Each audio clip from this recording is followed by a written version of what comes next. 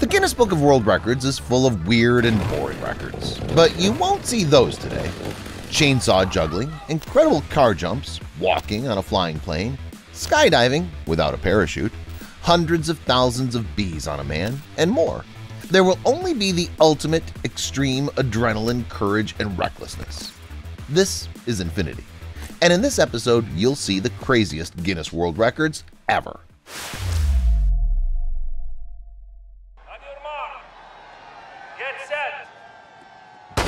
A saw is a dangerous tool, let alone a chainsaw.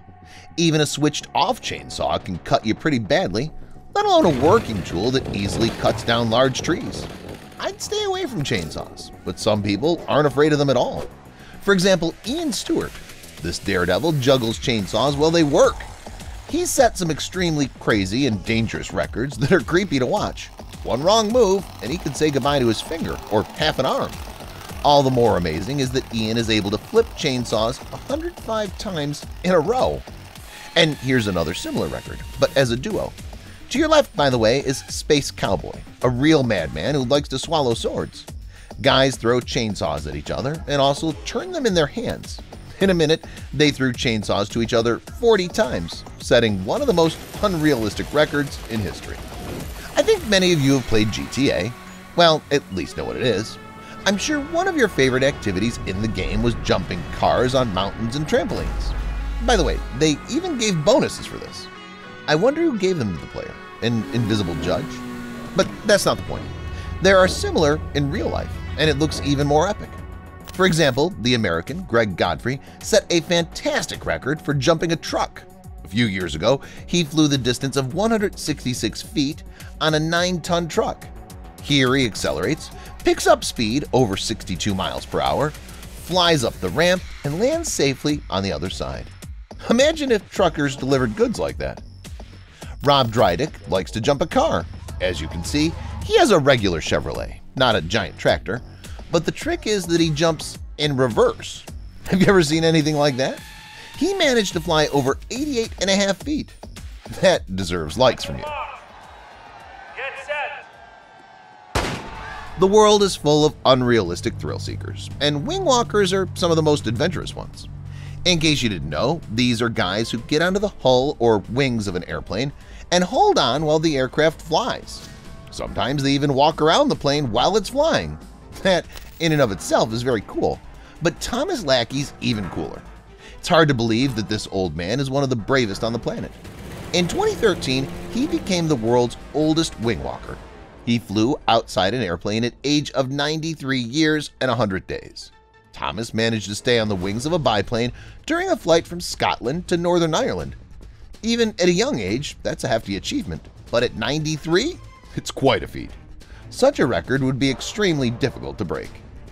It's hard to find anyone whose nerves are stronger than those of the old man, but his achievement is not the limit of madness. What about tightrope walkers? This extreme activity looks mesmerizing. You watch the brave men and women walk on a thin rope at great heights with suspense. Crossing even over an abyss seems like something impossible. But what about walking at an altitude of over 4 miles? Do you think I mean mountains? Take it up a notch, literally. Mike Howard showed what true insanity is all about. He takes off high into the sky in a balloon, which is connected by a beam to another balloon, emerges from the basket, and takes an extremely dangerous walk. In 1998, he walked a metal beam from one balloon basket to another at an altitude of 18,800 feet. And in 2004, he surpassed himself, making a walk across the sky at an altitude of 21,400 feet. You'd think that'd be the ultimate extreme, but Mike didn't think so, which is why he's also blindfolded on the beam. In general, insanity is not always about walking at gigantic heights or jumping cars. You can be crazy in other ways too. For example, in the immense love for insects. I'm sure that almost all of you can't stand cockroaches and are afraid to even approach these disgusting creatures. When we see a cockroach, we immediately look for something to swat the pest with. Ken Edwards, on the other hand, does the simple thing and just eats the cockroach. For him, it's nothing, because he holds one of the most disgusting and insane records on the planet. In the year 2000, he ate 24 large cockroaches in 1 minute in front of a stunned audience, and he didn't even twitch a muscle on his face. It felt like it was his standard afternoon snack. What insect could be nastier than a cockroach? How about a bee? No argument. These insects are very good for nature. They pollinate flowers and produce delicious honey. But at the same time, they sting painfully. Even if a single bee flies nearby, we feel uncomfortable. But what about hundreds of thousands of these buzzing creatures? For a Chinese man named Ron Lan Ming, it's nothing. He can literally wrap himself in a thick suit of bees. This is what he looks like in this footage. Right now, he's wearing over 139 pounds of bees, more than anyone in history. Buckets and basins of bees are being dumped on the desperate Chinese, but he doesn't care. Ron stands calmly and tries to set a very dangerous and crazy record. Of course, he succeeded. 637,000 insects sat on and near him that day, and Ruan himself can now be rightfully called the Bee Man. Speaking of bees, many people jump into water in an attempt to escape the buzzing creatures, a lake or a river, for example. This is not the best option. The bees will wait for you to get out of the water. Well, as for jumping into the water, there are some crazy records here too. For example, in 1983, the American athlete Dana Kuntz made a dive from a height of 172 feet. The champion performed a triple rotation, entered the water perfectly, and came out of it on his own.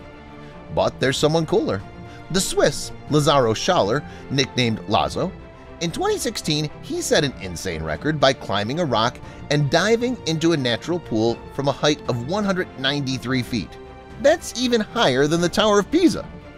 Unlike Dana, Lasso did not do spins and jumped smoothly. Despite the fact that he entered the water very well, he was injured. The Swiss diver dislocated his hip. But that was no surprise, as he hit the water like a bullet at speeds of 76 miles per hour. Luckily, it was only a hip injury. The thrill seeker soon made it to the shore and was congratulated. Continuing the topic of jumps, the only thing missing in this episode is the epic skydiving. But a parachute is kind of boring. What about jumping without a parachute? Seems impossible, doesn't it? But Luke Akins disagrees with you. In 2016, this American stuntman jumped out of a plane at an altitude of 4.7 miles, went into freefall, and landed 2.5 minutes later. Luke didn't shatter into a million pieces, but it wasn't because he had a steel body or anything like that. He just landed on a net stretched over the ground. It was 98 by 98 feet. It might sound safe, but anything can go wrong in a 4.7-mile flight. Luke might be blown away by the wind. He might lose consciousness, or he might miscalculate his landing. It's a good thing he's a real pro who did everything to a high standard. Get set! Let's get back to animals for a while. There will be no more cockroaches and bees, but there will be snakes. You probably thought of records like most snakes on your arm or the person who survived the most snake bites. Maybe there are such records too. But I'll show you Jackie Bibby, the man who put snakes in his mouth. Lots of them, venomous ones. I wonder how he came up with that. Jackie literally takes rattlesnakes, rolls them up into a tube, and shoves them into his mouth, then holds them there while the snakes are wondering why they're being treated like this. Bibby managed to set a Guinness World Record by swallowing 13 rattlesnakes and holding them for 10 seconds. But that's not all. He also takes baths with snakes. He once shared a bath with 123 rattlesnakes. Not a bad replacement for a bubble bath. And when he's not setting records, he's doing shows, scaring Snoop Dogg with his insanity and just shocking everyone. After such tension, I suggest you take a little break and take a look at a calmer record, a sandcastle. You built these castles on the beach as a child, no doubt. How big were your sandcastles? Write about that in the comments. Whatever you write, know this. All of your builds have been surpassed by these guys.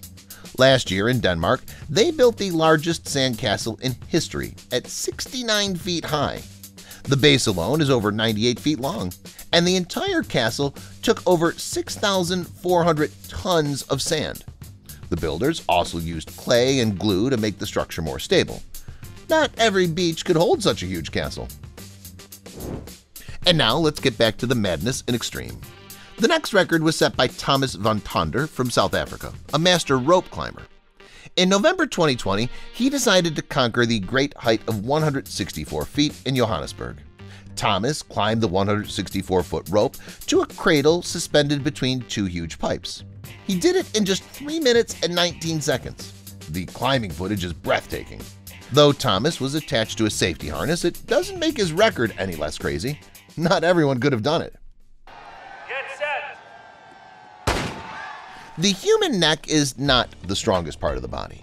It's easy to stretch it and quite easy to break it. It's not recommended to strain it at all. But the people from this episode don't listen to the recommendations, because otherwise they wouldn't be here. John Evans, on the contrary, loads his neck in a monstrous way, and it's allowed him to set an insane Guinness record. In 1999, he held a mini car weighing about 353 pounds on his head for 33 seconds. That sounds to me like something close to the limit of human capacity.